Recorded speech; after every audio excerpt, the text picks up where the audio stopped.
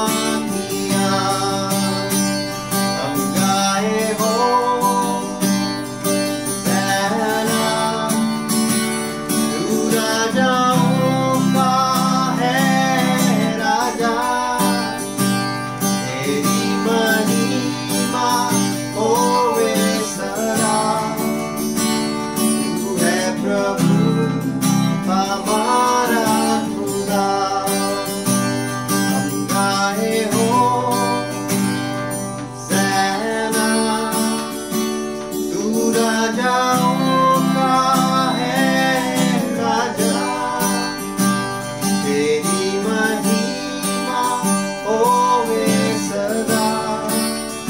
तू है प्रभु हमारा खुदा।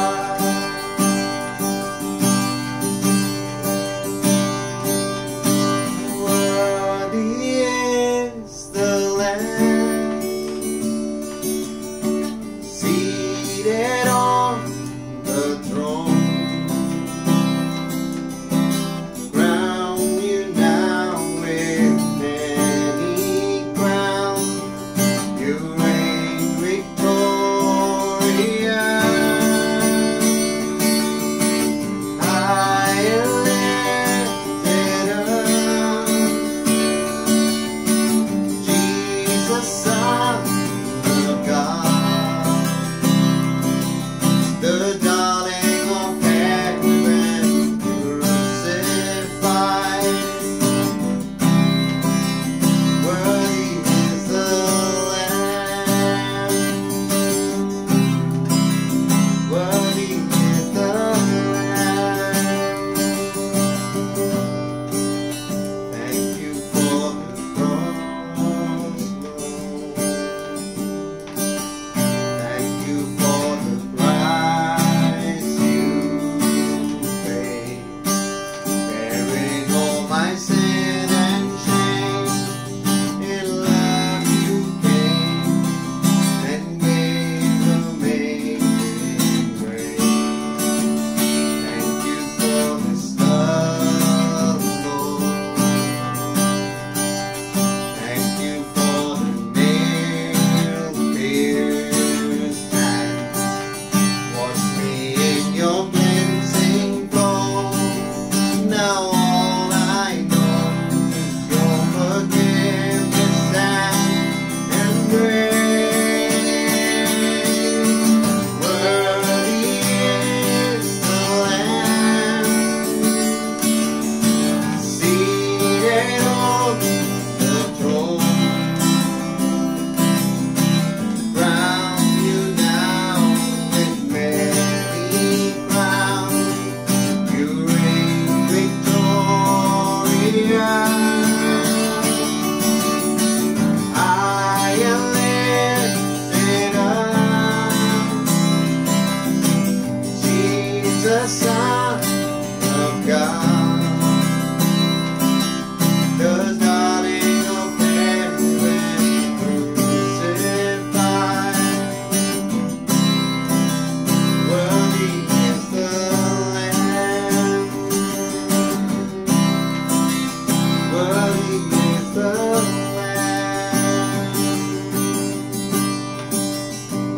हम गाए होशाना,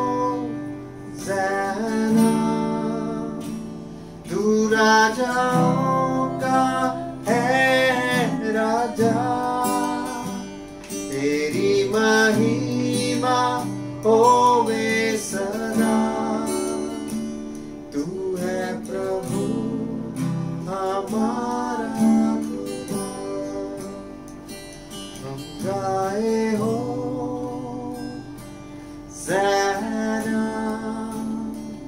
तू राजाओं का है राजा, तेरी महिमा होवे सदा।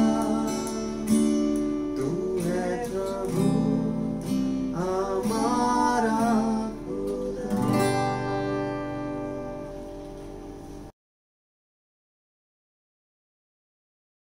How true, isn't it, beloved? Worthy, worthy is the Lamb seated on the throne. Well, you ready for the word? Let's take a look at Luke's Gospel, the 12th chapter, and I'd like to read from verse 13 down. Luke chapter 12. If you have your Bibles, would you turn with me? Verse 13. Someone in the crowd said to him, "Teacher, tell my brother to divide the family inheritance with me." But he, that is Jesus, said to him, "Man, who appointed me a judge or arbitrator over you?"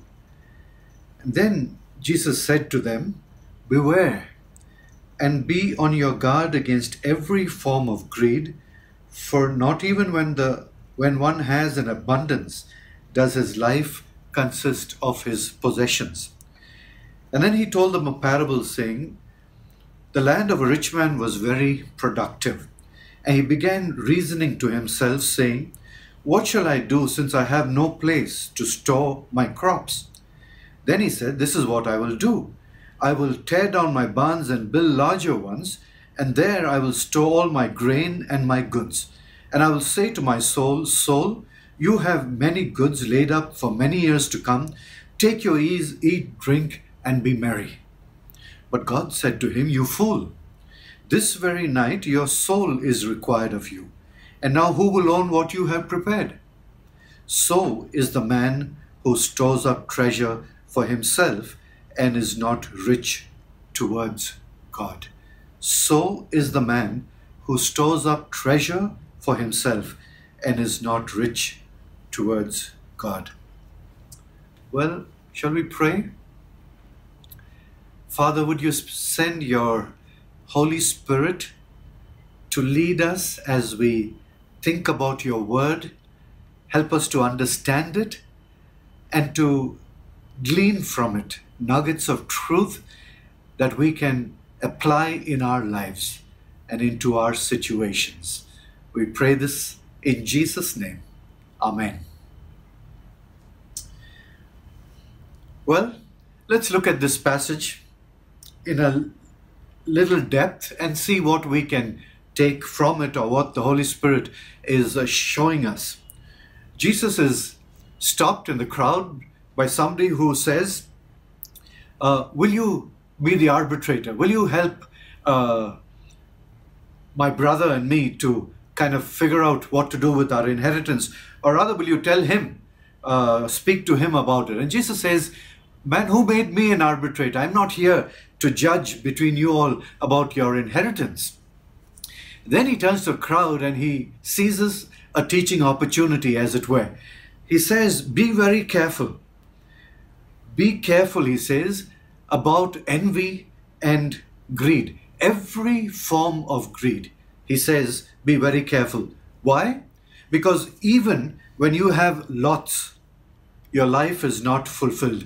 Your life is never fulfilled by a lot of things that you may have in terms of an inheritance or possessions, or that the abundance of the things that you have justify living in that sense.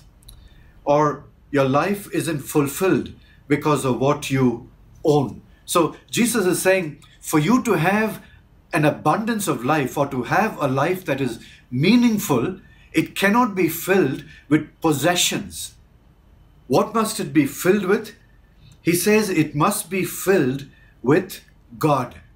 The Passion Translation puts it like this, that this is what will happen to all those who fill up their lives with everything but God. This is what will happen with people who fill up their lives with everything but God. Fill up their lives with what?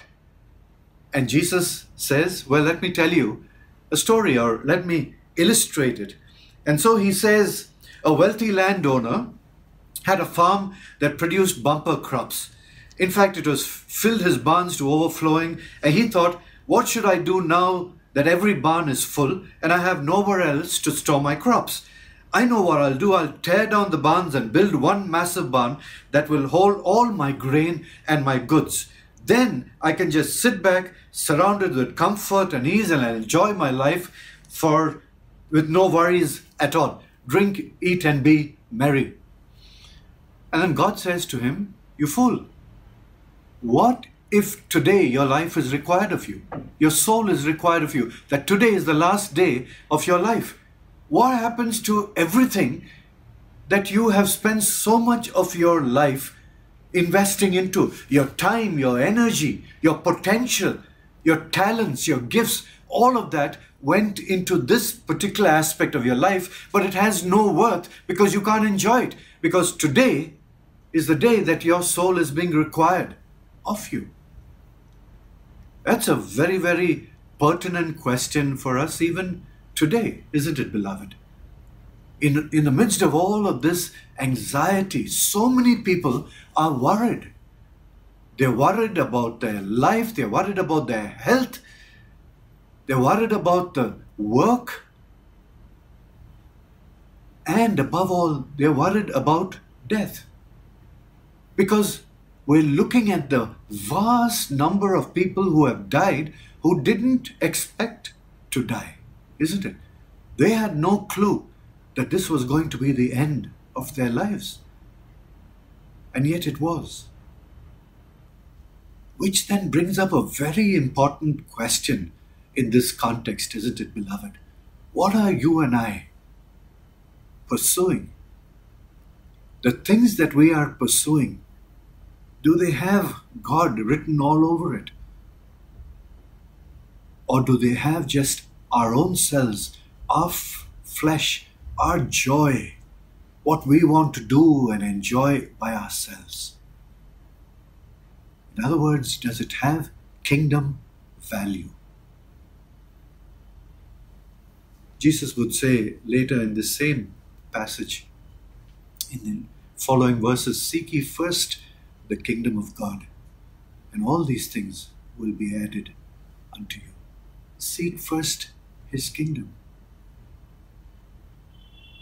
Well,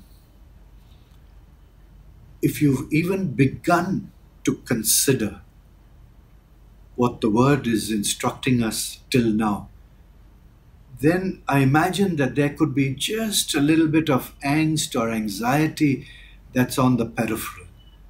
Because as you think about, okay, if this is the word of God, and maybe I have not pursued God as I ought to have, maybe I have pursued other things, then if I need to make a change right now, then how does it affect everything else in my life?